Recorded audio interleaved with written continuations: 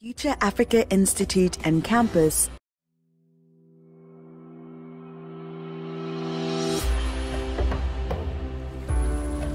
As part of the University of Pretoria, the Future Africa Institute and Campus has established a vibrant, collaborative space that provides access to the benefits of interdisciplinary and transdisciplinary research for the leading young minds of tomorrow.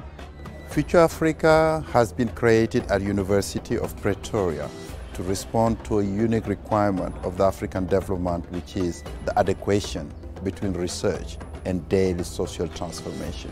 Transdisciplinarity means collaboration, and to get collaboration, we need a space to do this interaction. Our globally sustainable infrastructure and world-class facilities have created a resident scientist scholarly community that works collectively to bring growth and transformation. Through innovative methods, we combine the knowledge of researchers through Pan-African networks that extend beyond disciplines and geopolitical boundaries. The environment we have created thus develops young scientists in transdisciplinary research and science leadership committed to creating an impact in our communities. In aligning with UP's focus on the Sustainable Development Goals, we have based our approach on several themes. These focus on connecting the people of Africa, developing sustainable food systems, ensuring the health and well-being of African communities, empowering individuals through transformative education opportunities, and ensuring equity as well as sustainability in a global Africa. It is Future Africa's unique platform that allows us to continue setting the standard for transforming the world through African research excellence.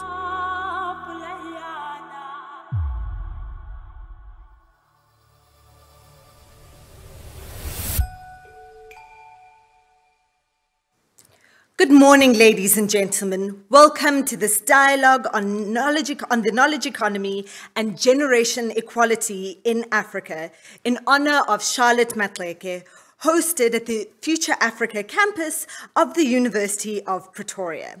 This is in partnership with stakeholders from government and the Charlotte Mannya-Maxeke Institute. A special welcome to all our esteemed guests, partners and official delegates who are joining this event in person and remotely. I am Dr. Stembile Mbete, and I will be driving this dialogue this morning. Thank you for joining us. I believe that this conversation is so timely, given the information about the South African economy that we've received in the past 2 days, particularly the very disturbing and distressing fact that unemployment in the second quarter jumped up to 34.4%. If you look at the expanded definition of unemployment, it jumped up to 44.4%, and that really should be concerning to everybody that cares about building a caring, functional and prosperous society. And so this conversation that we'll be having today about the knowledge economy and its contribution to economic development in South Africa and the continent, I think is hugely important. We would like to encourage you to engage with us on social media using the hashtag Generation Equality, as well as hashtag Women's Month 2021. Before we go any further, I would like to invite Professor Tawana Kupe, the Vice Chancellor and Principal of the University of Pretoria, to welcome our guests.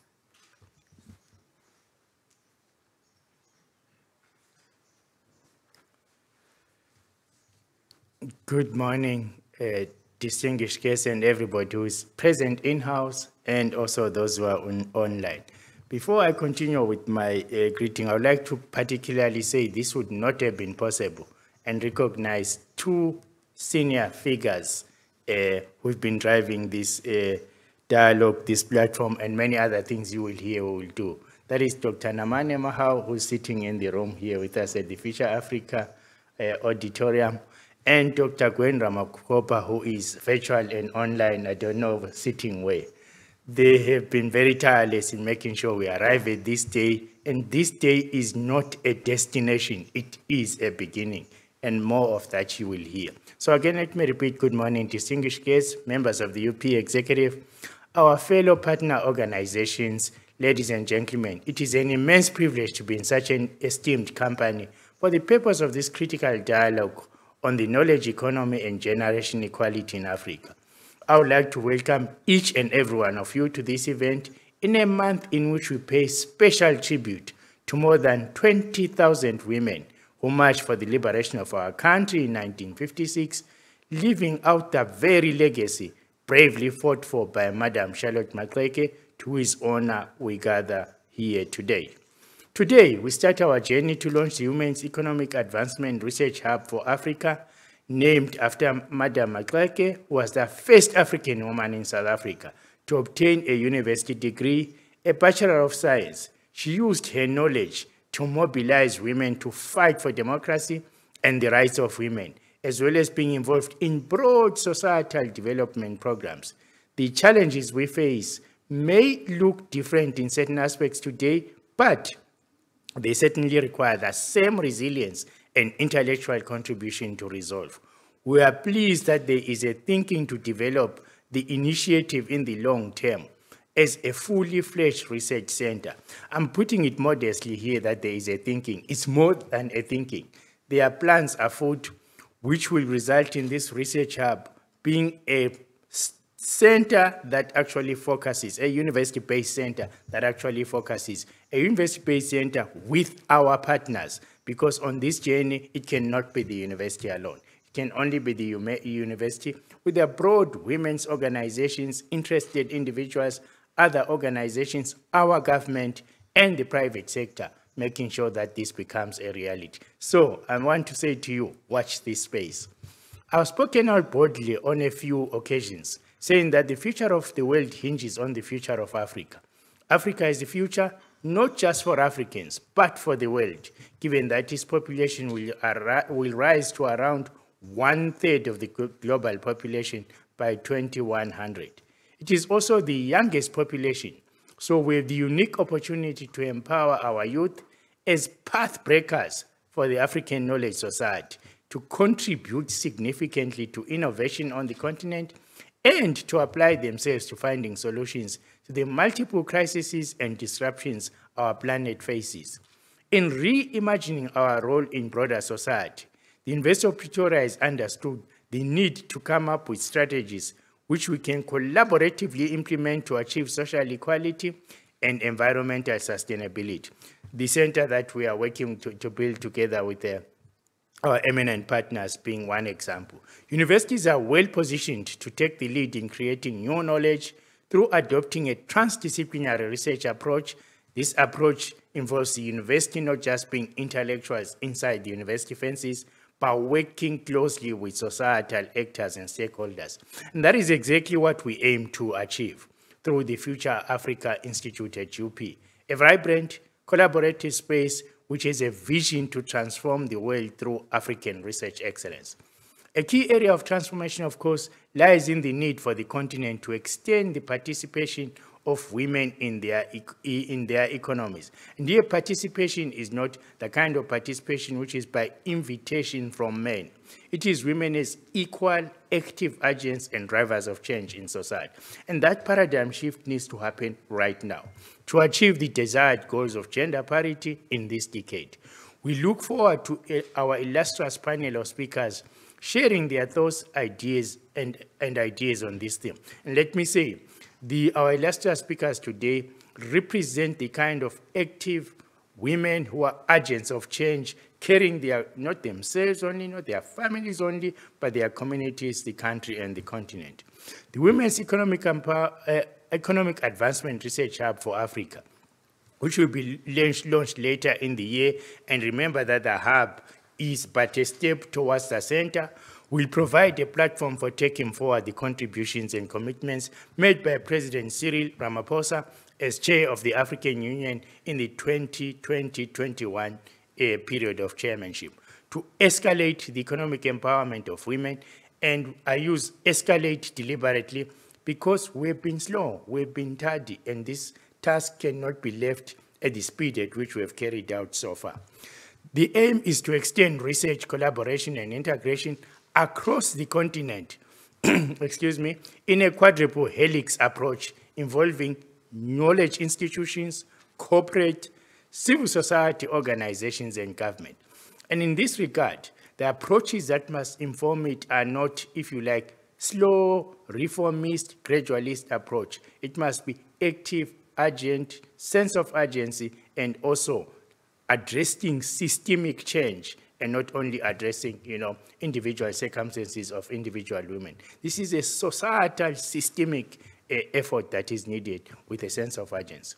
The hub will serve as a space for research, analysis, and reference on progress on the economic advancement of women, and also designed to measure progress against set goals of the African Agenda 2063 and the United Nations 2030 Sustainable Development Goals. We know 2030 is not too far from now, and that even on that score, we are lagging behind. So we should use this effort to get to 2020 as accelerating the actions that need to be done and being intentional and active about doing it.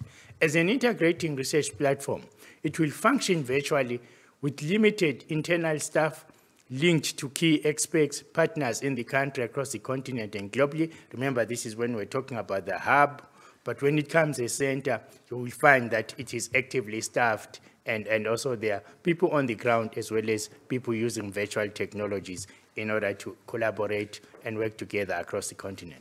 The Future Africa Institute at UP is well placed to serve as a host for harnessing the promotion and integration of this research, and we look forward to outcomes such as available evidence-based information on gender, women, and the economy.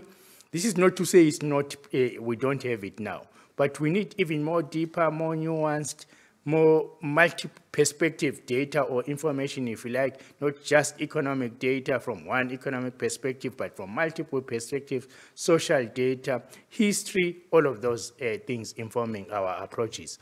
Advisory services on innovating tools to advance generation equality goals, advocacy tools, development, and much more, infusing a sense of activism among not only women, but the youth and also the youth across the gender line, if you like, including young men and young women. Charlotte Mannya-Maxeke may not have seen the changes in women's rights that she would have hoped to in her lifetime. It is a battle that is still being fought, but we can certainly say that the landscape today is more nuanced in more senses than one. It's not, we cannot stand here or sit here and say it's very, very positive and better. We know it is complex, it is complicated, it is intersectional. Some things move, and sometimes it's like one step forward, two steps back. We need to be ensuring that one step forward doubles the steps forward, and there's no going backwards, if you like. Former US President Barack Obama said, quote, "If you are walking down the right path and you are willing to keep walking, eventually you will make progress." Today's dialogue, let me just say about the quote from President Obama, I agree with the quote, except that I want faster progress. I do not want simple eventuality. We have to actually double up the pace in this space. Today's dialogue shows that it's clear that together we share a compelling sense of a belief that by mobilizing and bringing together our collective expertise, we can keep going down the road towards progress and not waver. Where gender inequity is breached and the economic emancipation of women across Africa, across urban and rural divides is achieved. I think we can do this. We have to be intentional, we have to be active, we have to be ethical, we have to be committed. It is not an option not to do it. I thank you.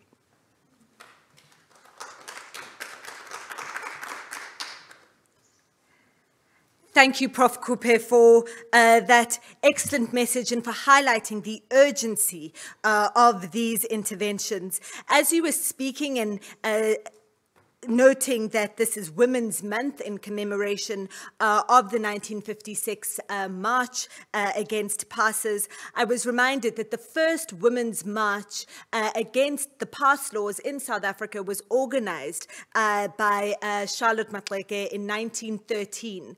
And they organized the march. She organized it under the auspices of the Bantu Women's League, and to really fight for the rights of women who were working as domestic workers in Bloemfontein. And so that march was not just about women's rights to movement, but it was also all just about political rights, but it was also about women's economic rights and the ability of women to participate equally as economic actors. And so it is exciting to hear that the university will be supporting this Women's Economic Advancement Research Hub that will turn into a center to really help us to achieve the great dreams and goals of women such as Ma'am Charlotte Mannya-Maxeke. I would now like to welcome the Director General of the Department of Women, Youth and Persons with Disabilities, Advocate Mikateko Joyce Maluleke. Advocate, I'm handing over to you.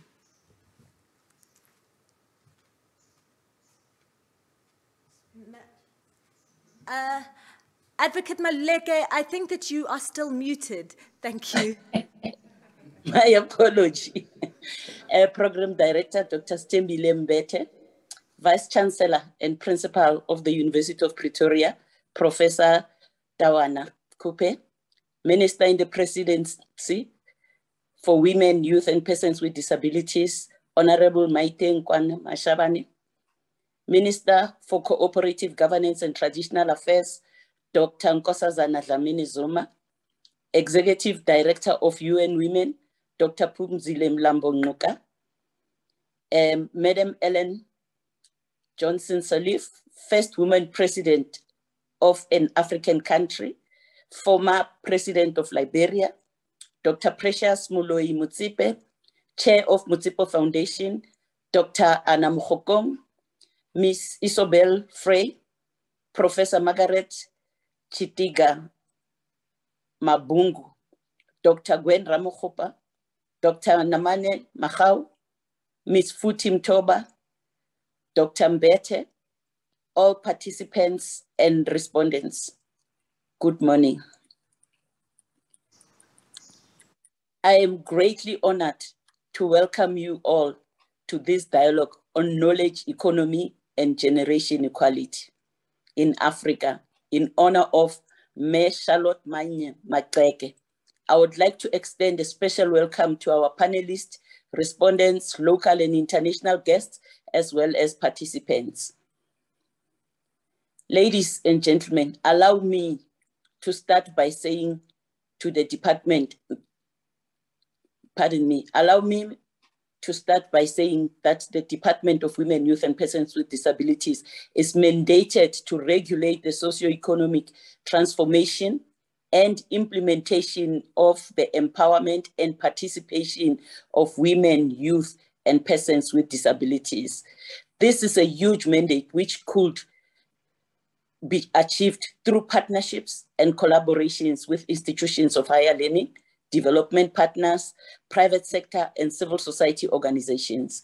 I'm happy to indicate that my department has established a partnership with the University of Pretoria. This partnership is not only with respect to the dialogue, but with many other initiatives of the empowerment and participation of women, youth, and persons with disabilities. Institutions of higher education are the major driver of information and knowledge systems, linking it with economic development. The National Development Plan places education, training, and innovation as central to the overall development goals. These areas contribute to productivity, which enhances economic growth. The partnership will help us to review our strategies and find more pragmatic approach in meeting our development goals and targets. Institutions of higher education are knowledge generators and are also areas of research, collaboration, and establishment of networks. This partnership will also help us in building research capacity through access to larger pool of researchers whom we could collaborate with to promote the empowerment of women, youth, and persons with disabilities and gender equality. The dialogue on knowledge economy and generation equality in honor of Charlotte Mannya-Maxeke came at an opportune time when the country is celebrating the Women's Month. The theme of the dialogue is aligned with the Women's Month, which is the year of Charlotte Mannya-Maxeke, realizing women's rights. Ladies and gentlemen, today's dialogue provides us with an opportunity to pay tribute to the generations of women whose struggles laid the foundation for the progress made in empowering women and achieving gender equality to date. The very same challenges and issues that confronted the generation of Charlotte Mannya-Maxeke are still relevant today, as seen through the demands raised by the Generation Equality Campaign. This is a call for all of us to come with drastic actions that will accelerate the implementation of the commitments for gender equality. Ladies and gentlemen, 26 years after the adoption of the Beijing Platform for Action, women still face challenges such as gender pay gap, equal sharing of unpaid care and domestic work, sexual harassment, and all forms of violence against women and girls, healthcare services that respond to their needs, and their equal participation in political life and decision-making in all areas of life. With these few words, allow me to welcome all panelists, respondents, and participants to the dialogue. I believe that the outcomes of the dialogue will form part of the resources that will enable us to make changes that will impact on the lives of women and girls, not only during our lifetime, but also to the future of generations. I thank you. Ndoleboh. Amen. Thank you. Thank you, Advocate Maluleke, for those inspiring words. We appreciate the role that you are playing in this initiative of closing the economic gender gap and promoting women's emancipation. I think it's particularly warming and encouraging to see the kind of partnership that we are seeing between government and the University of Pretoria and other stakeholders, because this is what is necessary to ensure that we can turn the research that comes out of universities into real life impact. I would now like to introduce the Minister of Women, Youth and Persons with Disabilities, Minister Maite Nkoana-Mashabane, to ask her to contribute to this dialogue.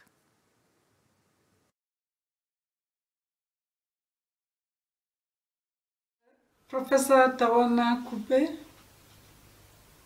Vice Chancellor and Principal of the University of Pretoria, Dr. Phumzile Mlambo-Ngcuka, Executive Director of the UN Women, Your Excellency Madam Ellen Johnson Sirleaf, former President of Liberia, ladies and gentlemen, as we continue to celebrate the Women's Month and commemorate the heroic women of 1956, we are cognizant of the ongoing challenges and systematic barriers facing women today. While some progress has been made to achieve gender equality and equity, the emancipation of women is still a lot of work that waits for us ahead. 2021 World Economic Forum report knows that it will take about 135 years to reach gender equality. Furthermore, according to McKinsey, it will take Africa about 140 years to achieve full parity if we do not take drastic action now. Therefore, closing the gender gap for women and girls in all spheres of all life is urgent globally and particularly in Africa. Ladies and gentlemen, the adoption of the Beijing Declaration and Platform for Action 26 odd years ago was groundbreaking for women empowerment and gender equality. As we move forward, the concept of generation equality provides a unique opportunity for the acceleration of the implementation of Beijing Platform of Action. Accordingly, generation equality places a challenge to all of us to come up with concrete actions for the realization of the gender equality before 2030. In this regard, there is a nexus between generation equality and knowledge equality. As we converge today to exchange views on knowledge economy and generation equality in Africa, it is also an opportunity to honor our forebears like Me Makgomo Charlotte Mannya-Maxeke, who was the first South African woman to acquire a science degree from Ohio in America. She made this invaluable contribution that led to encouraging more women to come forward and to make democracy indispensable. Her contribution to politics, education, development, religion, and other sectors was significant. It is important to ensure that knowledge economy benefit women and girls in order to accelerate the attainment of gender equality. Knowledge has become the primary resource of production, and knowledge economy is the primary economy among developed nations and is dependent on human capital. The economic access of our country requires skills that can foster a knowledge economy. The availability of the skills will influence the gender balance with the workforce. Let us work together to ensure that women acquire such skills which are highly sought. We need to invest more in careers within the STEM fields, as this is where many of the greatest opportunities for career or advancement, high compensation, and top-level executive positions can be found. The involvement of women and girls in science, technology, mathematics, and engineering is key. It is reported that analysis of the 2020 National Senior Certificate results shows that the number of girls who enrolled for mathematics and physical science over the past 5 years is greater than that of boys. Ladies and gentlemen, we need to put more emphasis on the issues of equal pay for work and for the same value when we reflect on the knowledge economy, including the issues of remuneration of women scientists. Some reports indicate that scientists have less prestige within departments and also face greater difficulty in receiving research grants.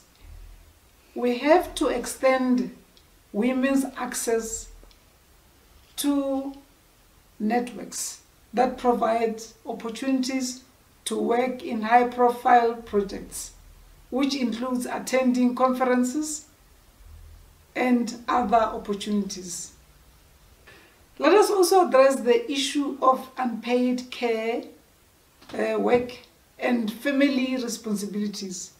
These responsibilities place women in a disadvantaged position as they are at times forced to take on part-time roles that pay less and are seen as less important in order to accommodate work and family.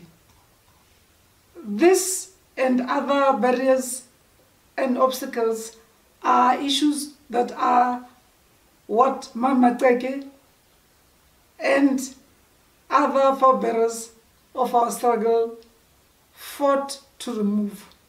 We need to take drastic actions in order to realize the generation equality. We need to actually bury patriarchy. As we celebrate the role and the contribution of our society for 365 days of the year, let us work together to tackle the dual pandemics of COVID-19 and gender-based violence and femicide. As we do so, let us remember to live by the values of Charlotte Mannya-Maxeke, as I said earlier on, believed as reflected in her powerful words when she argued, "This work is not for yourselves. Kill that spirit of self and do not live above your people, but live with them. And if you can rise, please bring someone with you.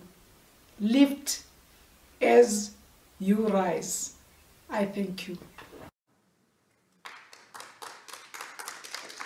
We are delighted to know that Minister Nkwana Mashabane is pushing the agenda of women's emancipation from her position. Women in high positions really do have a unique contribution to make in fast-tracking the agenda of women's emancipation through leading by example and influencing policy. Something that strikes me from what the minister said is the burdens that are placed on girls and women in terms of unpaid care work and family responsibilities, which really impact on their ability to participate in the economy. It is something that we have seen as lecturers and academics, that our students, our women students who have been studying from home over the past year, really have dealt with the burden of looking after their homes and looking after younger children. And indeed, Generation Equality campaign demands that there be equal sharing of unpaid care and domestic work. I now would like to introduce an address that we will have, a pre-recorded video from Madame Ellen Johnson Sirleaf, who is one of the iconic figures in the call to create a just and equitable world as the first woman president of an African country, Liberia, and as the first woman chairperson of the Economic Community of West African States. She continues to do amazing work promoting women's equality. Let us hear from Madame Johnson Sirleaf. Warm greetings to all distinguished participants, particularly the organizers. Thank you for inviting me to this important discussion. I regret that I am unable to join you all in person, but I believe that we all have understood the need for great adjustments in our lives due to the COVID-19 pandemic. Let me acknowledge just a few present at the risk of leaving out many, for which I offer apologies. Ministers Nakusana Laminisuma, Nakuana Maiti Lashabani, warm greetings to you both. My sister Pamzili Mlambo Akuka, former head of UN Women and a leading member of the African Women Leaders Network, my warm congratulations on the excellent work you did while leading UN Women, capped by the very successful Generation Equality Summit meeting. Professor Tanana Nkupa, Vice Chancellor of the University of Pretoria, Neo Maseko, and of course, Dr. Namani Mahau, who was the lead of the interactions with my office. I became acquainted with the legacy of Charlotte Mannya-Maxeke only very recently, when I was invited to speak at a meeting of the ANC Women's League honoring her 150th anniversary. Maxeke's life reminds us of that of many women, impacting powerfully, but not publicly acknowledged until much later, or sometimes never. This year of recognition and reflection on her life should give comfort to her relatives and to all women who labor invisibly but change the world, one step at a time. Distinguished participants, I will offer brief remarks as there are many speakers. We are gathered largely virtually due to the devastating impact of the COVID virus. We do not pass a day without being affected by it and without wondering when the pall it has cast over the world will be lifted. But many important things have been learned over these past almost 2 years. One is that African unity is even more imperative now. It has only been by speaking with one voice that we have been able to move the needle on vaccine inequality, as slow as that is happening. Gaining the support of leaders whose countries hold vaccine patents for vaccine to be produced closer to the points of need, such as in South Africa, would not have happened but for the collective voices of African leaders within the African Union framework. It is this recognition that a common problem cannot be defeated by one single country, and the understanding that solidarity and sharing of knowledge must be the engine for African regional integration. Africa 2063 aligns squarely with the SDGs 2030 agenda And progress in the SDGs means progress towards the Africa we want. However, we cannot shy away from it.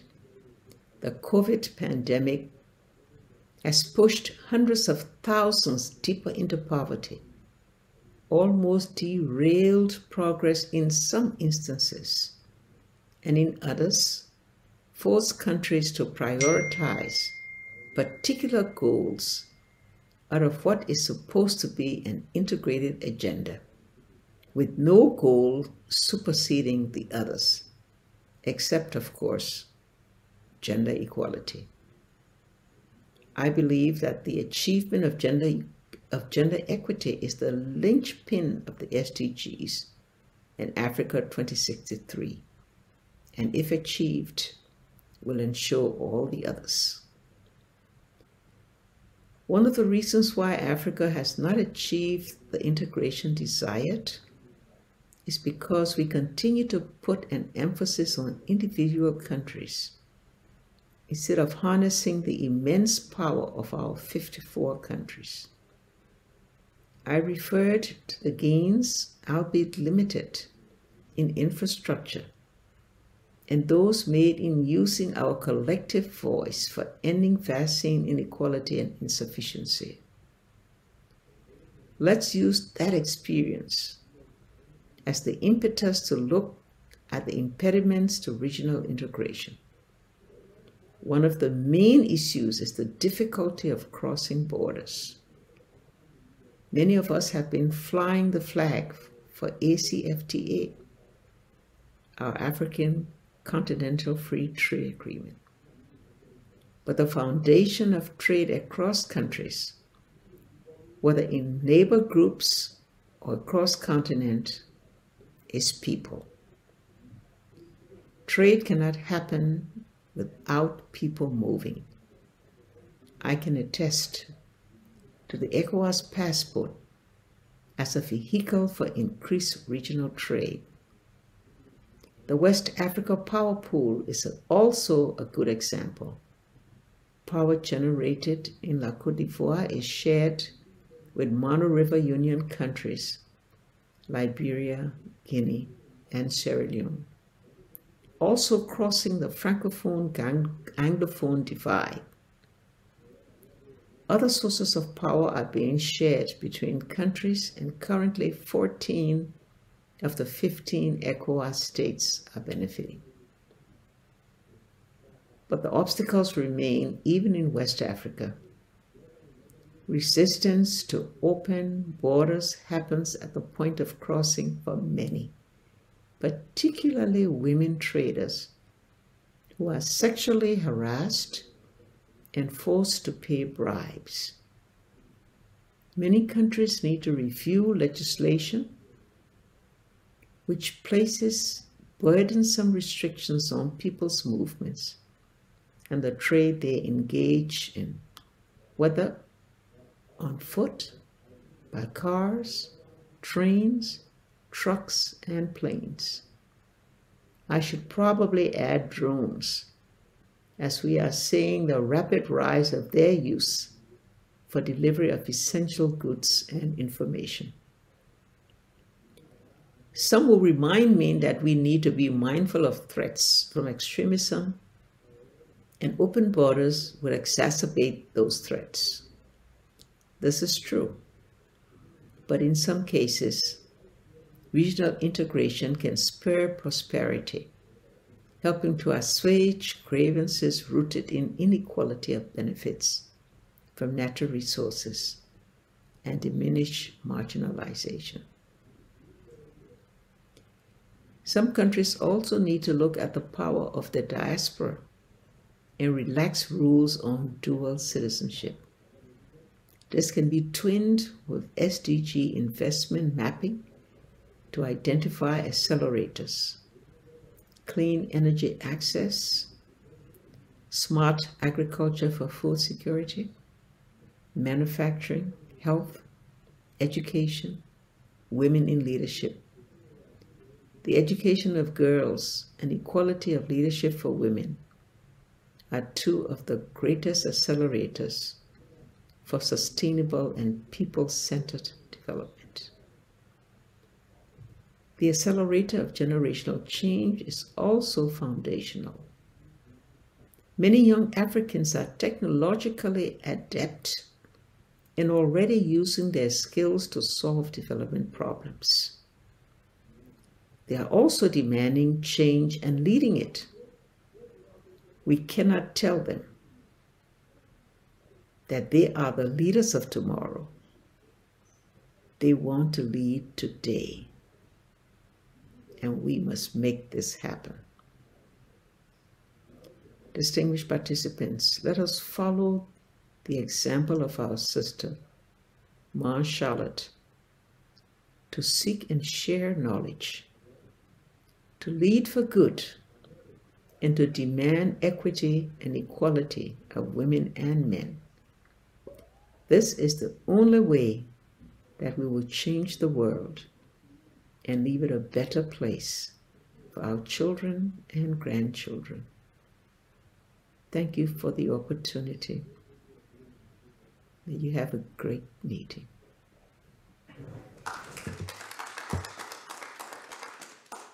After that excellent address by Madame Johnson Sirleaf, where she highlights in particular the importance of the agenda for women's emancipation in terms of the Sustainable Development Goals of the United Nations and Agenda 2063 of the African Union.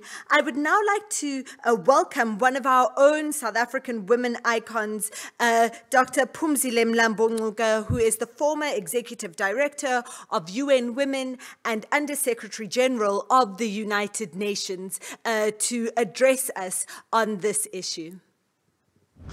Greetings to all of you who are here to dialogue and mark Women's Month, Women's Day, under the theme that celebrates Mama Charlotte Mannya-Maxeke, who was a great woman, an educator, a scientist, a woman who stood up at the time when patriarchy was most intense. We mark Women's Month this year in the midst of a pandemic. Women were disproportionately affected by the pandemic. They lost jobs. 2/3 of the jobs that were lost in the pandemic in the world were lost by women.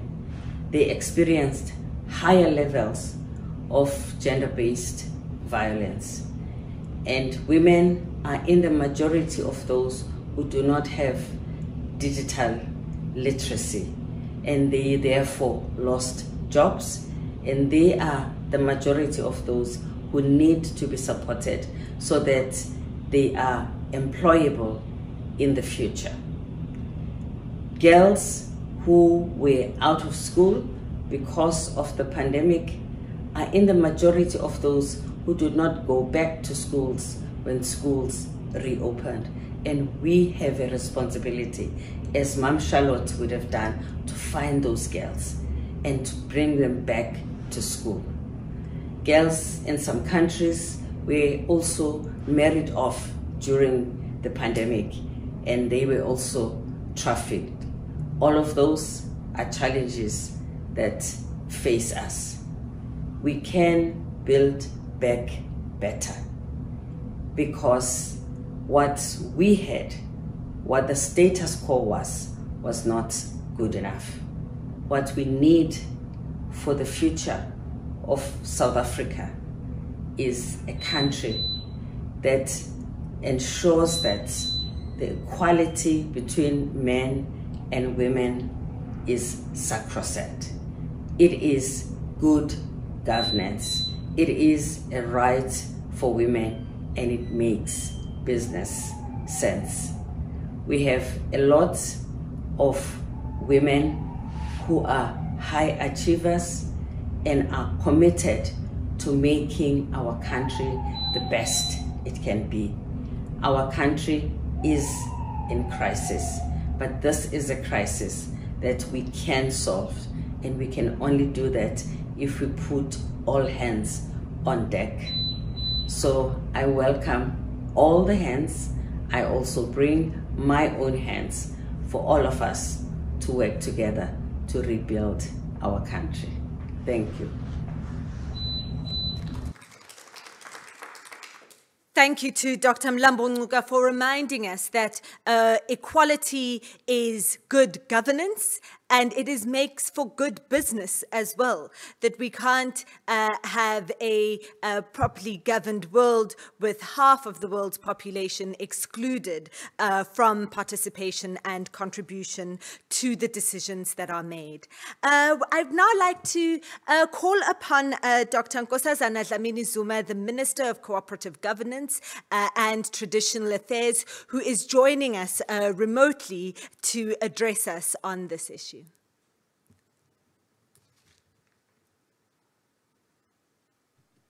Thank you very much, and good morning to all the participants.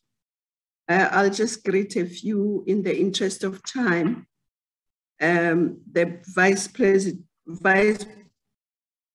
of the University of Pretoria, Professor Jawana Kupe,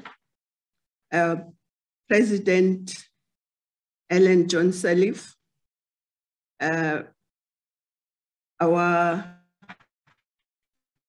UN Women Director, Umzile Mlambo, Dr. Blenzimande, and all the comrades who are here and participants. I wish to thank you for the honor to participate in this dialogue, Knowledge Economy and Generation Equality in Africa, in honor of Ms. Charlotte Mannya-Maxeke.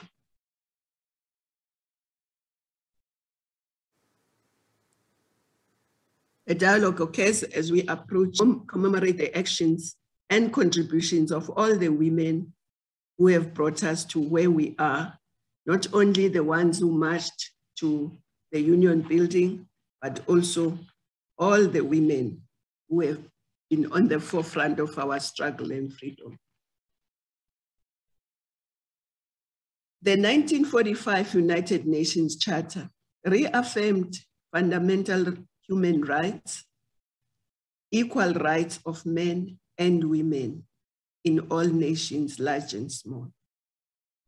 The 1948 Universal Declaration reaffirmed that all human beings are born free and equal in dignity and rights, without distinction in any kind, such as sex, race, language, color.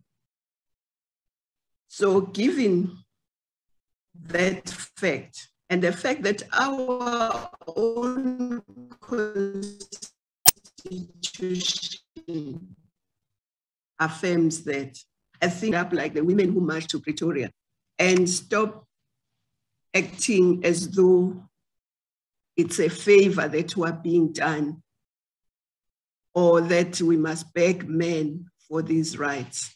I think it's high time we really stand up and demand these rights, because to wait for these 100-odd years for these rights to happen is not on. So that would be my first point. My second point is that actually women in Africa, the majority of them still work in agriculture. They don't own the land, they are landless. They don't have access to land for themselves. They are just workers. And I think that must change. We must also be able to utilize their skills. They have the skills, but they don't have the land. So modern ways of agriculture, as President John Sirleaf has just said, including vertical agriculture, which does not need a lot of land, but needs technology. We should be able to assist women to move, because that's the skill that the majority of the women have. but also women should have access to finance, both finance and resources of government, but also in the private sector. In government, I think all our governments must adopt gender-responsive budgeting, because it's only then that you can tell what resources are actually going to women. As we stand today, our budgets are gender blind. I cannot tell you, even in my department, how many rands or how many cents in a rand go towards women's emancipation or women's empowerment and development. So I think that's one of the things that institutions like this one should assist us to actually entrench in all our governments in all the countries. So that way we can know whether women are actually having sufficient access to the finances of the state. In the private sector, again, we know that it's very difficult for women to get finances from the private sector. Even though it's known that women pay better, but it's still a very big mountain to climb to get women to have access to those finances. So somehow we must find a way of making sure that that happens. At the workplace, besides the wage gap, which we must close, we must make it like Iceland. It must be illegal to pay women less for the same work of the same value. But it's not only the wage gap, it's also the conditions at work that are not the same. When men go and play golf on a Wednesday, it's normal. But if a woman wants to work from home for whatever reason, except now with COVID, maybe it's better, or to look after her children and still work from home, it's an issue. So we must also ensure that the working conditions for women are the same as men, besides that they must earn the same for the same work. I also think the skills, knowledge economy needs skills, and we must, girls and boys, young men and young women, and men and women, without the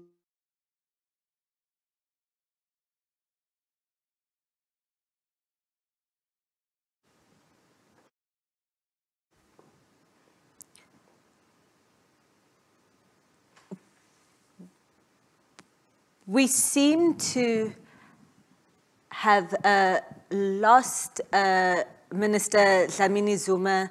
I think it's a connectivity issue. The kinds of things that we deal with in this new world of online and remote connectivity. So I will, I'm just waiting to hear if we can get her back. All right, so I will now hand over to Dr. Anna Mokgokong, who is also joining us remotely to continue our program for us. Can I conclude? Can I conclude? Yes, of course. Hi, Doctor. Yes, of course, Dr. Dlamini Zuma. So sorry, my internet is playing up today. I'm so sorry about that. I was just talking about the skills, and I think institutions of higher learning should be very active in this. Just to close, I want to just quote from one of my favorite writers. He's a man, but he writes well, Ben Okri. in the magic tale of love and regeneration, he quotes that there are plants in the forest that never seem to flower or blossom. And then one day, to everyone's surprise, they bloom with astonishing splendor. I just hope that day will come soon when women will bloom with that astonishing splendor, because we've been sitting in the forest as plants, but never really seeming to flower or bloom.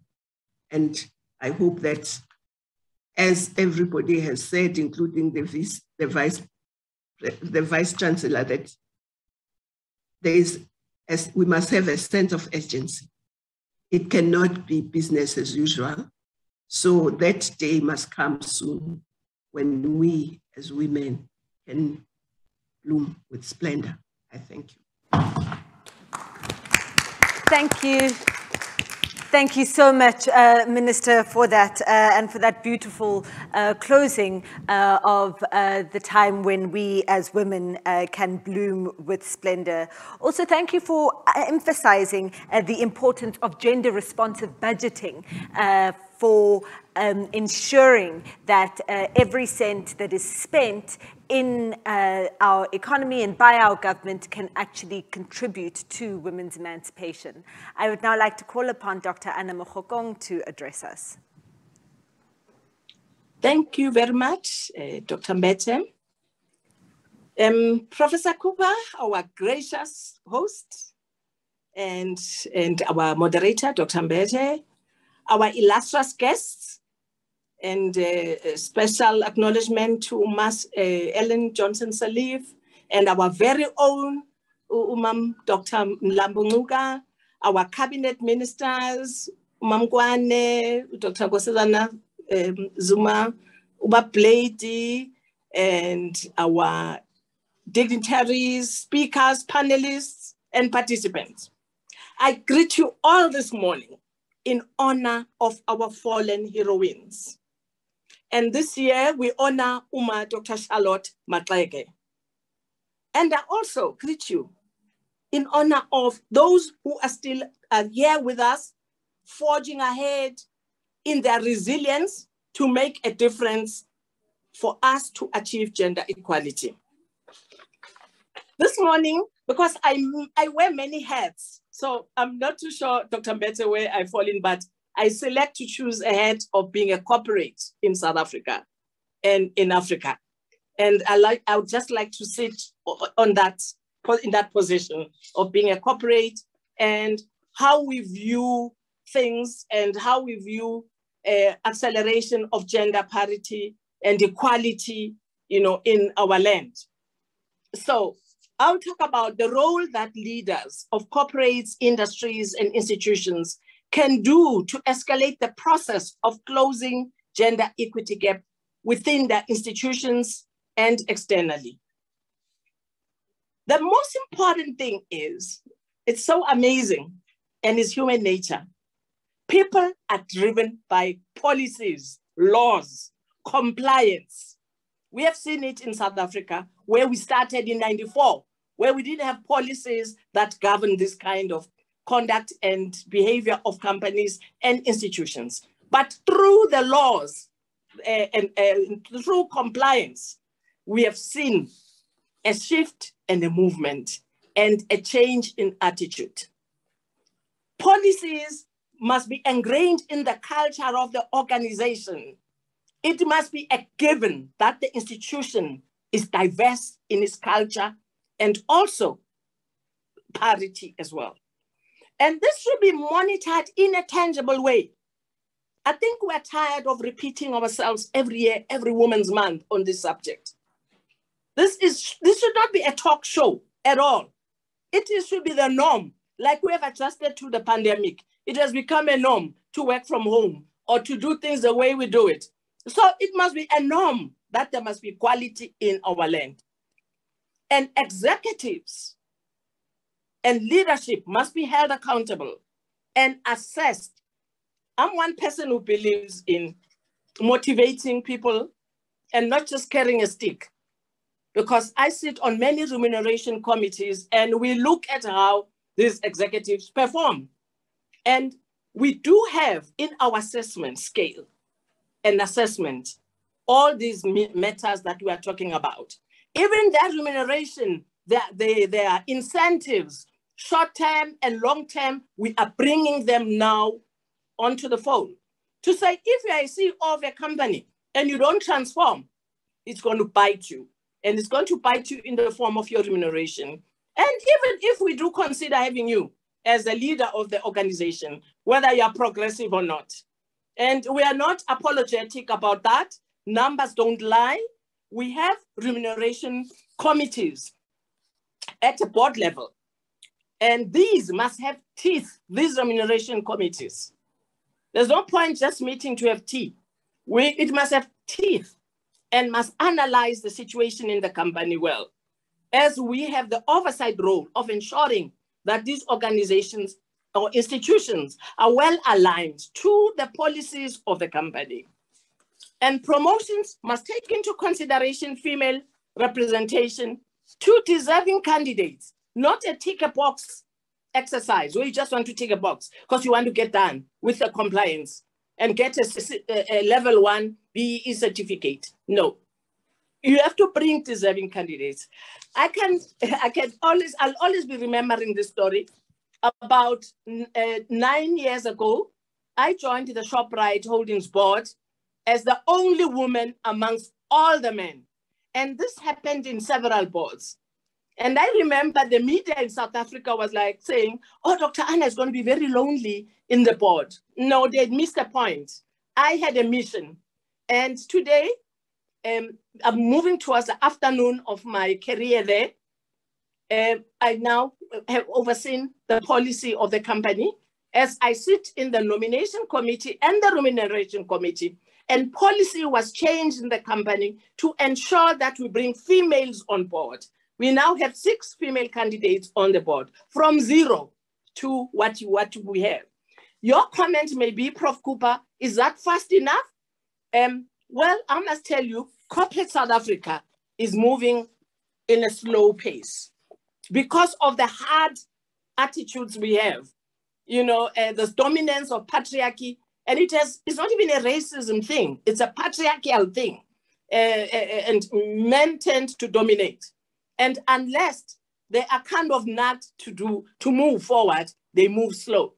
So I want to congratulate the JSE, because the Johannesburg Stock Exchange controls the big boys, the big companies of the continent, or, you know, of the country, in the top 40 companies. They now have a policy. And I must say, the leadership of the JSE has been female chairman, female CEO. So they also influence the policy of saying all these companies annually must provide a gender equality report. Actually, a policy, the report, and how they are progressing. So the JSE is coming also from another angle of controlling these corporates, you know, in that way to ensure that we move forward. Surely we can be moving forward. One point I want to stress that I believe is very key in changing the scenario a bit faster than we are at the moment is the issue of, you know, the retailers who I believe are influencers and can influence this drive of achieving gender parity quite speedily. You know, they have the power of procurement, the same as government as well. Government is the largest spender in procurement. And also academic institutions also have a huge procurement spend. You can influence your suppliers that you don't do business with a company that hasn't got female representation. And the way companies like business, they will ensure that they do it. So you can be an influencer. You know, influencers are not only in social media, but also on the economic side, because you can influence a trend of how people move. So I do believe, and then, you know, these retailers can offer very, very important, profound off-takes. Like for a female farmer, They can place an order in advance for the year. How much lettuce they're going to buy, how much beetroot they're going to take in the form of a contract. And the female farmer can now take that to the bank because that is now bankable and fundable. This is how we can turn around things quite quicker. And then also the payment terms, how you pay the suppliers. We have policies that say female-owned companies get paid in 7 days or 14 days. So this enables the fundability. And then there's also another point I want to touch on, the partnerships between private sector, government, and the knowledge institutions. I see this being the way to go. Government needs information and credible information, empirical information for them to make policies. How do they make policies without information? Prof. Cooper, that's where you come in, because we would like to see this research progressing. And I once attended an event, Prof. Cooper, where you were acknowledging female research. I mean, you were acknowledging researchers. Most of them were actually female. I was amazed that they've come out with they do profound research. Also, as corporates, we need to partner with you. And because we need the outcome of the research. I love the issue of this, the creation of the hub, because we can tap into that. But also we have funding through our various funding abilities in companies like the CSI funding. We also have funding for promoting education and so on. So I see this being fundamental. What is making us lag behind, Prof. Cooper? Why we are not moving fast enough? We are operating as silos or in silos when we should be working as one in unison, because that can be very powerful and can hasten the pace.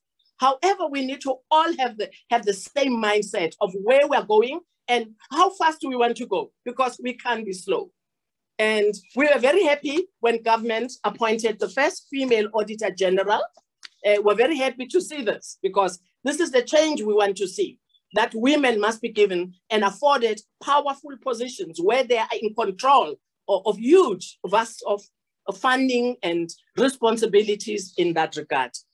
I think I can go on and on. I've got many things to say about this subject, but I just want to thank all those corporates who have begun to move ahead, forge ahead in partnering. I mean, I'm not saying this has not happened or it's not happening, it is happening, but I just want to see it progress in a more profound way. So I would like to thank you very much for this opportunity of just sharing a few ideas I have. Thank you. Thank you so much, Dr. Mohokong, for that energizing and really motivating presentation, and for emphasizing some really important issues around using your position and your agency to really bring about fundamental change. It's not enough to just be included in an institution. You also must use that inclusion to dismantle the patriarchal structures and the systems that you find there. And what you've said also about retailers as influencers, the report that was written that came out from UN Women, of which Dr. Machau contributed extensively to, on women's procurement and the state and other institutions really needing to procure from women's businesses. The target, I think, that was set was 40%. And that is a way of actually not just having policies and nice things that are written down, but implementing change that has a ripple effect on our society. So thank you so much for that. We now are going to have a panel discussion with some of our speakers in studio, as well as some who are joining us remotely. Joining us remotely, we have Dr. Precious Moloi-Mutsipe, who is a well-known medical doctor and businesswoman. We have also joining us in studio Professor Margaret Chitiga-Mabugu, and we have Ms. Isabel Fry joining us in studio, and joining us remotely we have Ms. Futim Toba. Professor Coupe will also be joining us as part of this panel. So welcome to all of you, and thank you so much for being with us today. I would like to start with you, Prof. Margaret, around what we just heard from Dr. Mokhokong about the role that knowledge institutions can play in promoting inclusive innovation for a better future. How do you think that could be done, especially with your work here? Thank you very much, Program Director, and thank you to the high-level discussions that we've had, absolutely inspiring. So coming from an academic institution, firstly, I cannot help myself but share some of the work that I have done and that my colleagues in my Faculty of Economic and Management Sciences have also done. We have been involved in work that tries to understand, for example, why women are left behind. And we have vast knowledges in terms of this. Why are women poorer than men? Why is it that in the sectors of our economy, women are predominantly employed in service sectors, for example, where we saw during the pandemic, these were the most important or impacted sectors. We also see that women are in the lower echelons of employment. They tend to be the least skilled individuals. So these are all concerns, these are all issues that we're looking at. We celebrate the fact that we have in South Africa at least great data from Statistics South Africa, but we think we can still have more.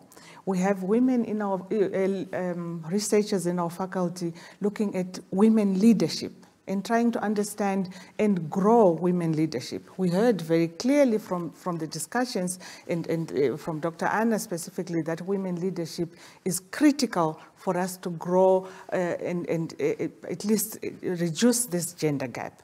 So just talking from the faculty and from the work that we have done, it was clear for us that during the pandemic, and we all know this, women suffered more than men. It was clear to us that poverty of women increased more than men. Statistics South Africa data is showing us clearly that girls, at least 17% of young girls mentioned that home responsibility prevented them from going to school, whereas only 0.3% of boys mentioned the same reason. This is devastating, this is critical, this is urgent. And therefore I join our Vice Chancellor in terms of pushing this agenda and saying that we need to start acting now. Resources in research needs resources. I cannot not mention this. And it was mentioned, it is recognized in terms of government budgets, in terms of corporate budgets. And I just really, again, in support of the hub and the center that our Vice Chancellor mentioned, we in the Faculty of Economic and Management Sciences are already placed and already playing in this field of understanding women and gender, and call as well for additional resources for females and for female-related studies. Excellent. Thank you so much, and for highlighting the very important work that the EMS faculty is doing around researching and finding out about women's economic inclusion and what it actually looks like. I'm horrified by the statistic that you've given about the number of girls that have had to miss school because of the pandemic. Isabel, I'd like to turn to you quickly to ask about, we heard how terrible the pandemic has been for women as service workers, but also the majority of the people in our informal sector are women and who seem to have been neglected and left out of government economic recovery plans. What do you think needs to be done to really include women in all parts of the economy? Thanks very much, Dr. Mbete, and thanks to the organizers for the invitation to this august panel, as Margaret was saying.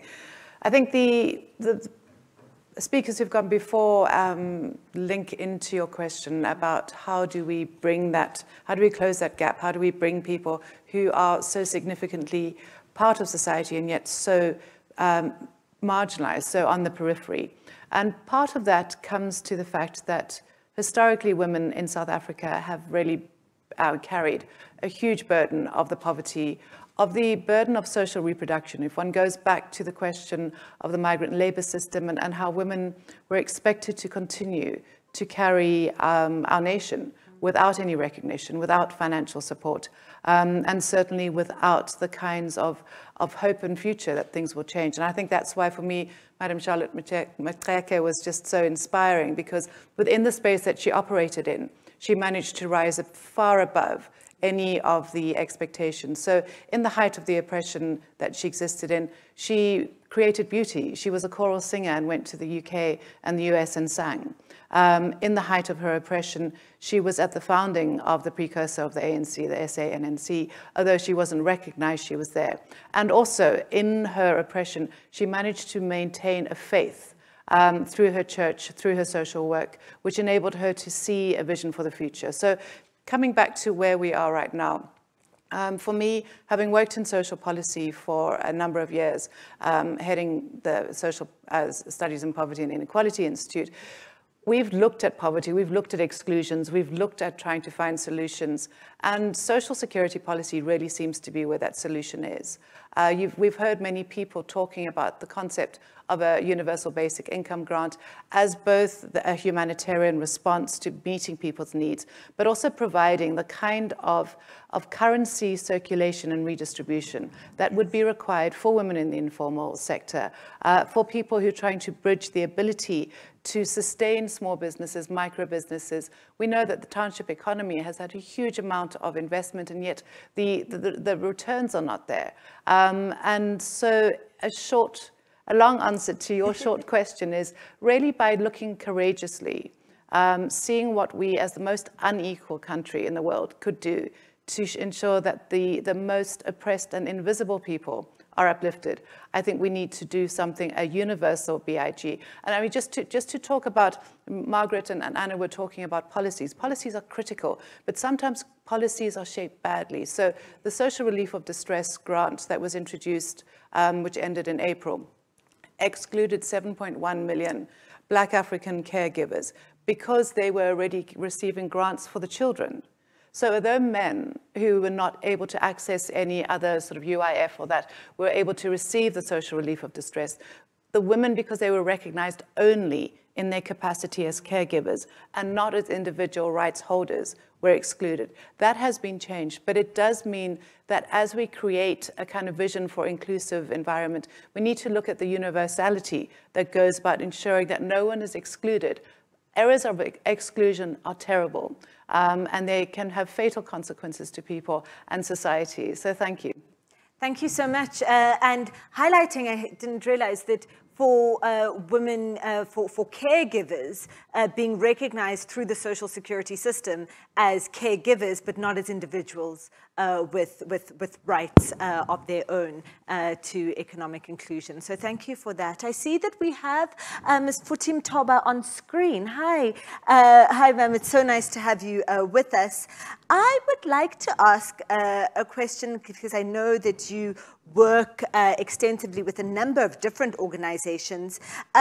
What role do you think that multinational institutions, including the development and finance institutions, can play in enabling an ecosystem that closes the gender gap, the equity gap, and how can that be done? Good morning, and thank you for the opportunity to speak.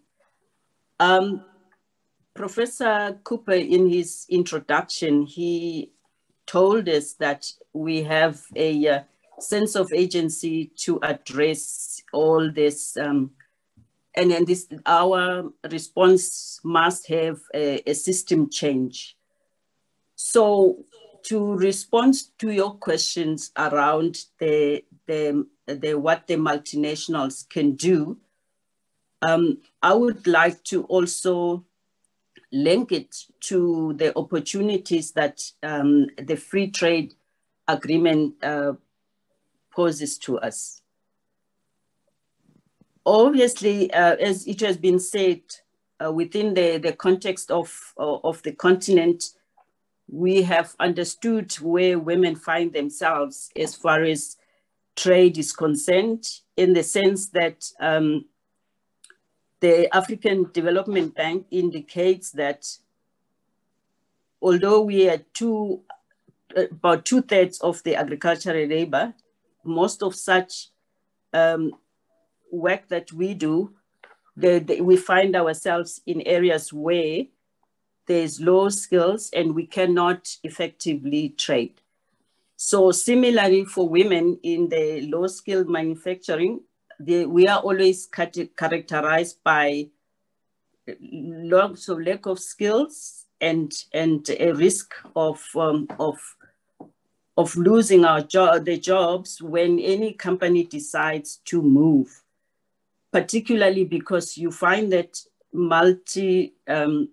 national institutions are always seeking for areas where they can have low costs. So those people who are usually the victims of such tends to be women. The multinationals really have the biggest capacity in terms of that. Usually when they enter the countries, they bring technical know-how, they bring skills in the countries in which we operate. And whereas it is okay for them to bring those skills, what we have found is that there's very limited knowledge transfer, and they consistently bring the expatriates, in that sense, leaving the countries where they operate without building much capacity. So what we should be asking, particularly within the context of the policies in South Africa of empowerment, we should be asking the multinationals to invest in capacity building. Also, make sure that they provide opportunities, particularly for women, to travel in their countries to learn how best is best, and also support within the skills development. Earlier speakers have mentioned around the lack of knowledge, whether be it scientific or training, which is your responsibility. But after gaining that knowledge from an academic institution, you have to practice. And that is where we fall short. And I believe that's the role that multinationals can play. So what should be the difference? The difference should be that we have to be specific about targeting women empowerment. And depending on that skills deficit, the multinationals should then encourage that the exchange programs. So in terms of what is practically happened or what is the constraint at the moment, I think the previous speaker, Dr. Anna, mentioned it very perfectly, in that there are a lot of pockets of excellence, some in other companies. However, those pockets of excellence remain pockets of excellence. What we need in this country is a framework that will assist, that we copy what is good, and then at the same time share lessons learned. What pleases me at the current moment with the work that I'm doing as part of the National Strategic Plan on Gender-Based Violence, which is looking at empowering of women, because we all understand how there is a link between the empowerment of women and gender-based violence. Pillar 5 of that collaborations particularly focuses on women economic empowerment, and And the critical aspect and the differentiator that will result in that systemic change is that it's an ecosystem approach where we have the government, the private sector, civil society working together to address all these problems. So in that way, there can be knowledge sharing. Just in terms of practically what has happened, which we can look at as examples of multinationals playing a critical role. We all know Masmat and the kind of work that they have done throughout different countries in terms of promoting women, you know, in not particularly women, but driving transformation of the local people. And one of such examples as well is the farmer support centers that were done by Starbucks, where they are in 83 countries. After they ran through an intellectual property complication with the coffee farmers, this multinational, it used this muscle to get a win-win enterprise development initiatives. And these initiatives, which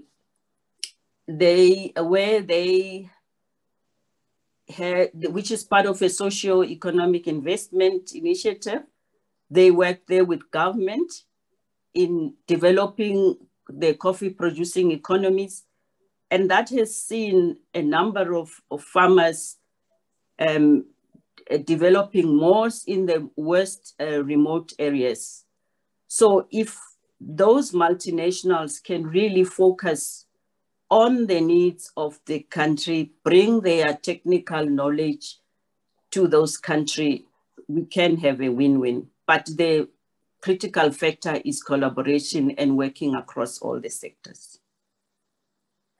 So much for that and for emphasizing the importance of multinationals to share their capacity and their technical knowledge with all in the countries that they work in order to enable the people in those countries, particularly women, to be able to engage productively in the economy. I see that we have on screen now Dr. Gwen Ramokgopa. It's so nice to have you with us. And I would like to ask you about the role that you think that corporations, that government, that other actors in the private sector can play in bridging the gender equality gap. Thank you very much, Program Director, and greetings to everyone. Maybe let me say protocol observed. And I'm really privileged to participate in this dialogue in a year that celebrates the life of a woman of stealth, of tenacity, and who did not make her background be a stumbling block for advancing herself and advancing her community and her nation as well. But indeed, we are also celebrating a generation of women of Africa that were at the forefront of the liberation, including some of the eminent persons that are in this dialogue. President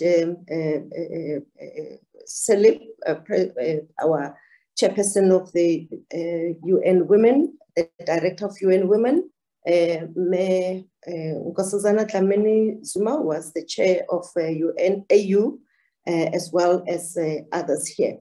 But we also celebrate the fact that women who are in leadership are not saying we alone can carry this burden of making sure that generation equality is realized whilst we live. It's not something for the future. We must realize it now whilst we live. And indeed, hand-holding with the younger generations as well. And indeed, as we celebrate the contribution of these women, we understand that political systems have evolved. Menkosazana referred to also some of the UN declarations, the regulatory framework, and the regulatory frameworks in many countries, including ours in South Africa, have now declared equality as a right, as a human right. So we must go beyond just political equality and look at how we achieve inclusive growth as well as a shared prosperity. And in this regard, albeit Dr. Mokgokong did refer to some progress that has been made, it is still a drop in the ocean. Much more still needs to be done. And I think that collaborative efforts that have been made around the response to COVID, for instance, or even the response in the past to the Soccer World Cup in South Africa, between public and private sector, as well as between those that are in government, in corporates, and civil society leaders. That collaboration is very critical. It is critical because all of us as leaders, regardless of the sector we are in, must be held accountable. I want to acknowledge the work that this initiative, partnership with the Bertha Clower Foundation and University of Pretoria, made a significant contribution in the policies that have been adopted by government on making women access the procurement rent in our context. And we need more and more of investment in knowledge, the tools that can make us translate the legislative provisions, the policy provisions into real improvement of access to opportunities by women. I think, as many speakers have said, women are ready. They've long been ready to participate in the mainstream economy. It is the systematic exclusion and systemic exclusion and structural exclusion that is a key problem. When I was chair of the Progressive Women's Movement in Gauteng, which is a multi-party, multi-sectoral forum for women, we actually introduced women cooperatives to start providing linen to the Department of Health in one of the provinces in Gauteng, and they were established. So we need such progressive enabling interventions by both government and private sector. If there are private hospitals, there's no reason why they cannot also have progressive procurement regulations to ensure that women are not left behind. But I think there is an initiative that the UN is also adopting as part of making sure that most of us as countries, including in our continent in Africa, achieve the Sustainable Development Goals whilst leaving no one behind. And it is the policy of localization of government. In our country, we refer to it as a district development model, where the good national priorities and national programs must be geospatially referenced so that no community is left behind. And in most cases, mobility, those that can cope with mobility are men. And you'd find that in rural areas and areas that are left behind in terms of investments in development, it's mainly women who are left behind. So geospatially referencing the development plans and programs of government also ensures that no one is left behind, and in particular, women are able to access the investment opportunities. I always challenge, and in this program we are led by Umam Kosazana, and the program is also championed by the president. And that is a program where women must say, we also can contribute and are willing to contribute to beneficiating the minerals that we have in our continent and also us in South Africa, so that we see less and less of this extractionist economy where raw material live without being beneficiated. So if our focus in Africa as well as in South Africa can be beneficiating the natural resources that we have, we can certainly make sure that women have better access and that youth are also not left behind. And maybe finally, to also say that as we recover from COVID-19, we should use this as an opportunity to reconstruct our economies. And policy is very critical, but we need to work as a collective of society. Every leader must account. Leaders in the church, faith-based community, or Muslim, whatever faith people practice, leaders in society, NGOs, leaders in the corporate sector, and leaders in government. All of us must account on our contribution to ensure that generation equality happens in our lifetime, and that the youth of today, when they are our age, they find an even much equal and better society and true demographic dividend, leaving no one behind. Thank you. Thank you so much, and for emphasizing that leadership exists in all parts of society. It's not just, government leaders or in the corporate sector, but that leaders in all aspects and all parts of society have a role to play in bridging the gender gap. Also important, I think, what you mentioned about the way in which government governance models can contribute towards really supporting women where they are. So the district development model localizing both government responses and policy, but also providing the context for women to participate economically where they are, whether that is in rural areas or in some of the urban centers. So thank you so much for that contribution, Doctor. Prof. Kupe, I want to turn to you, and we've heard so much about the role of different parts of society in achieving the goals and the aims of generation equality.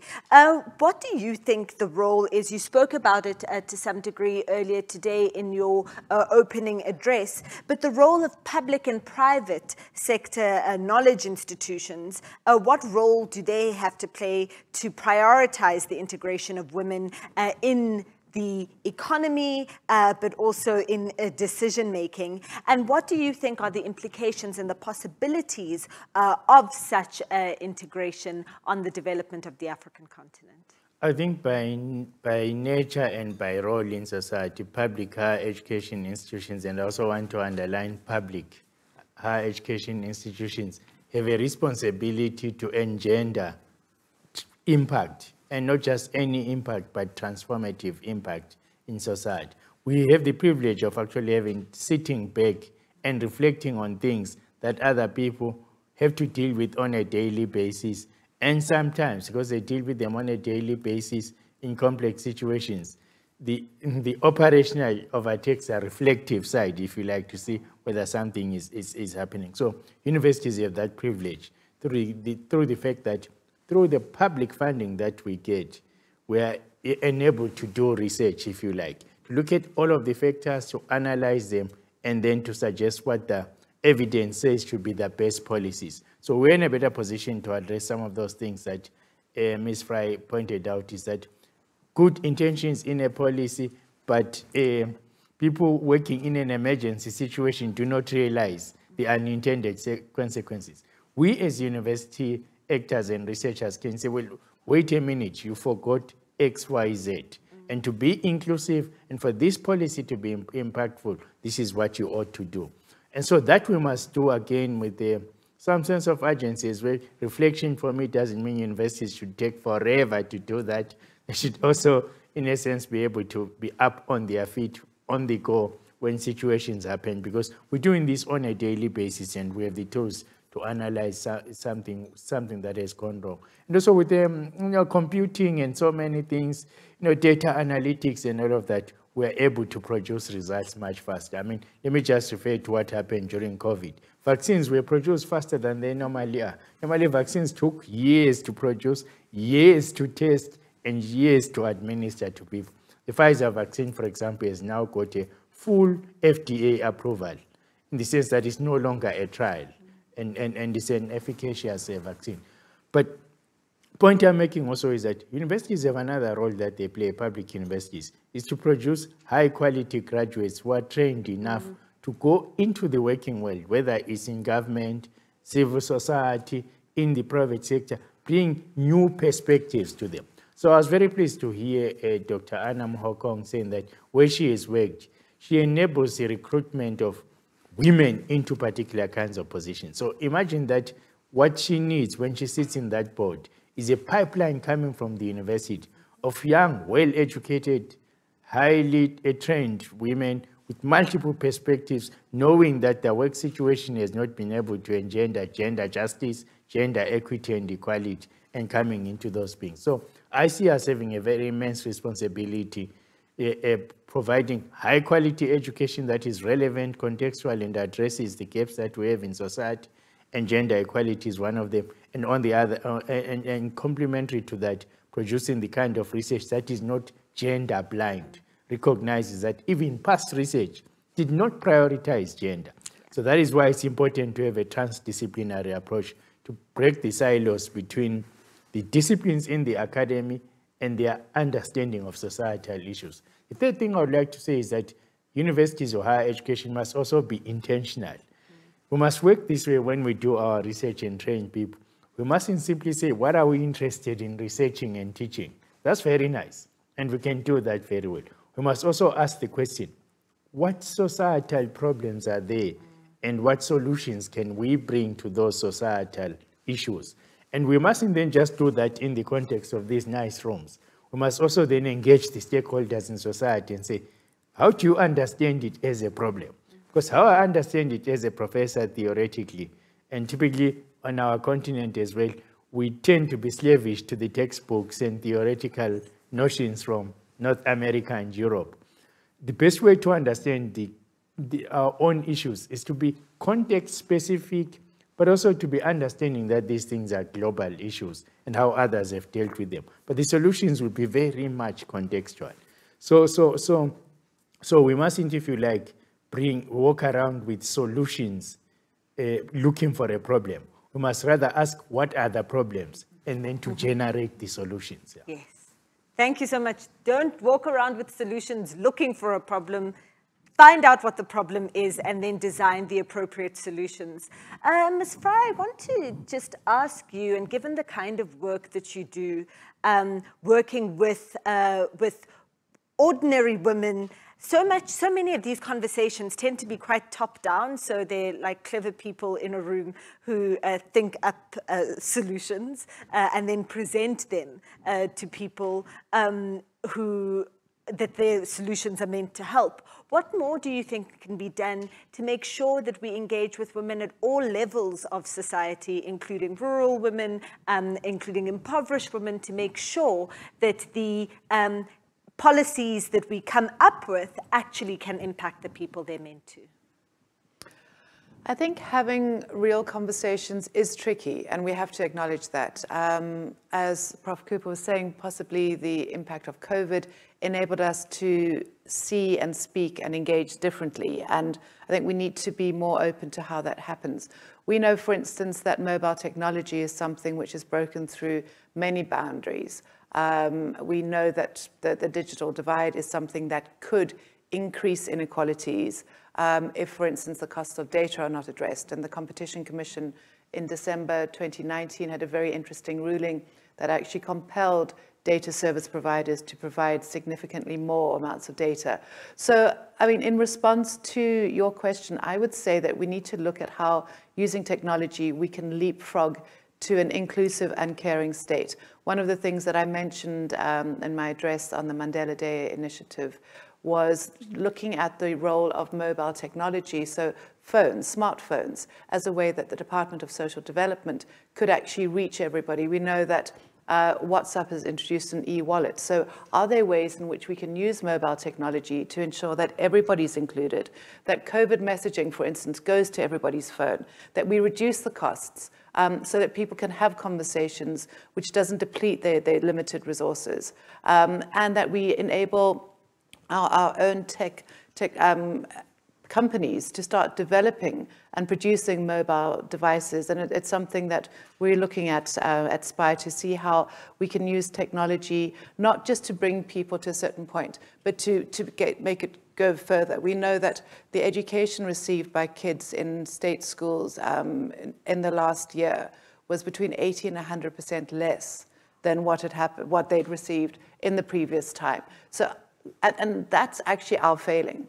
We have the SABC, we have so many abilities to use technology, and yet those who are excluded are left behind on an increasing basis every day. I think what we need to be looking at, and that just goes back to my earlier point about how we can use the spaces we have. We need change and not charity. We need to take all the wisdom that's been given to us today and say, what are the concrete things that we can do to take forward?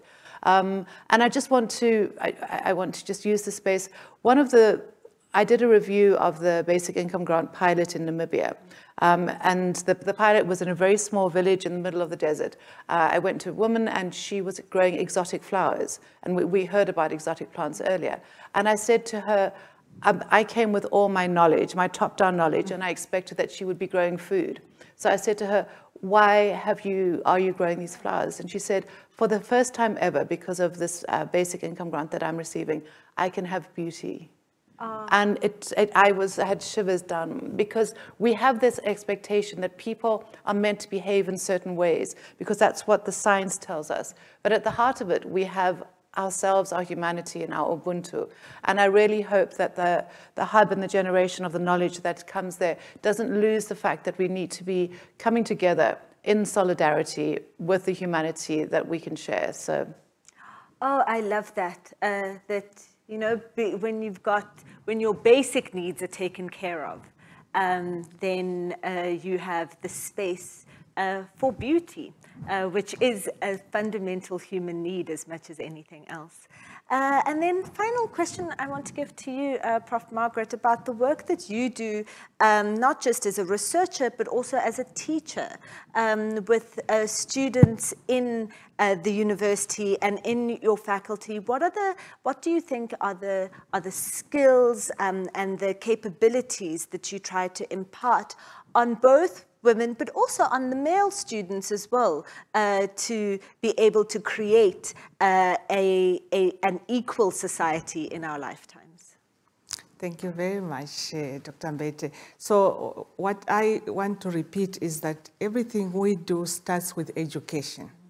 It was mentioned in the UN report 2018 that if we did not educate women, we will not attain the 2030 goals. Speakers already mentioned this as well. So education right from the beginning is critical. By the time that young men and women come to us at the university, they've already received a great deal of knowledge. And I want to emphasize the importance of that in relation as well to the losses that have occurred during the pandemic. But in the university, we recognize, and as I mentioned in our faculty, we have researchers passionate about growing women leaders. Again, without women leadership, we heard throughout that we would not be able to attain all these discussions that we are talking about. Educating women and giving them higher education degrees is critical. It's critical because then we retain some of them as future leaders and mentors to others. It is also critical because we send them out into the industry to become leaders and influence in the places of work in government, in politics, and enhance gender and women issues. So that is very critical. So we not only specifically target certain numbers of women in terms of attaining degrees, but we also educate them as fuller round individuals. We don't send them out into the workplace with just the knowledge of the discipline. We send them out as individuals, men and women, that have critical skills, other skills that are required in the workplace. So, for example, issues of equality. We talk about this, we persuade, we teach, we model ourselves around all these critical skills that we know our students, once they graduate out of our universities, would need over and above the knowledge of discipline. So the future world of work is central to the work that we do in the university and indeed in our Faculty of Economic and Management Sciences.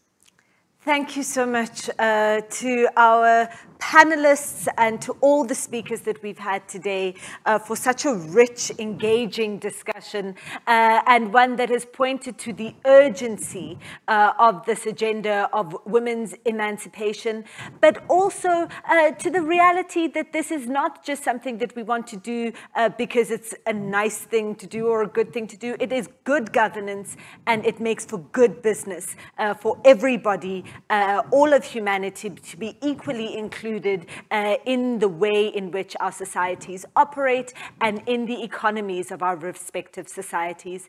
I would now like to ask Professor Kupe to provide the closing and the thanks for this event. Oh, thank you, Dr. Mbete. Oh, you want me to go to the podium? Okay. I was getting comfortable on the seat there. Yeah. So I think in speaking previously, I might have made some closing comments which were premature. When I was speaking, I said, no, now I'm speaking as if we have finished. But I was anticipating what happened, which I'm glad I said that, is that this indeed had been a very rich discussion. And also you saw the caliber of the women who have massive experience, that the tradition of Charlotte Mannya-Maxeke is not lost. It actually lives on. It's what I call a living legacy. The reason it is a living legacy is because the problems that Charlotte Mannya-Maxeke was addressing have yet to be resolved. And so we owe her a debt of gratitude in what she did, but we also owe her an apology for what we have not yet done. And that is why I say that there is now a sense of urgency. If Charlotte Mannya-Maxeke were to arise today and ask us, what have you been doing? It would be shameful to a certain extent. I'm saying that with not negating some of the gains we have made. There are gains that have been made, but they are simply not enough for where we are. This is 2021. If you take our democracy in 1994, certain things are in the Constitution. They have not been realized. And also, we can't say it is for lack of ideas. It is not. That Constitution was respecting the things that Charlotte Mannya-Maxeke and others did.